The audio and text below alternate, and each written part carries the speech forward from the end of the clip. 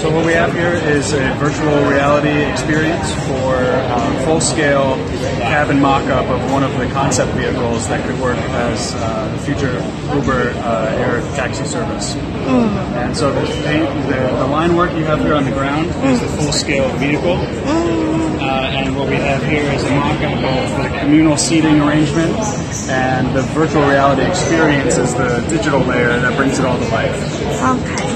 It takes you through a skyport made by our partners at Boca Powell architecture firm, and it's a mega skyport that's capable of landing up to 1,000 vehicles in an hour in an area of land that takes up less than 2 soccer fields. So a really impressive feat for those really dense urban operations that we're aspiring towards. You can see more about that skyport concept in the screen beyond. Yeah.